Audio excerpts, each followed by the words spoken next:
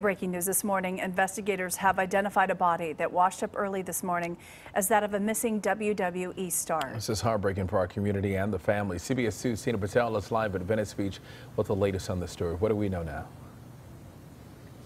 Good morning. Well, the coroner will have to make the official identification, but we just talked to a captain with the LA County lifeguards, and they say that it appears the body that washed up here this morning does match that of the missing swimmer that they had been looking for. So take a look at this video from earlier this morning.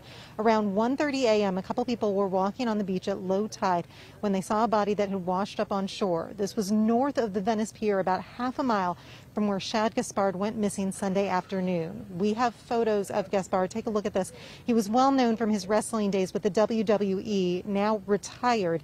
He had gone swimming with his 10-year-old son on Sunday. They both got swept up in a rip current. Lifeguards were able to save the boy, but they could not get to Gaspard. They tell us the ocean conditions are still volatile several days later, and that's why they want to put out this warning to swimmers.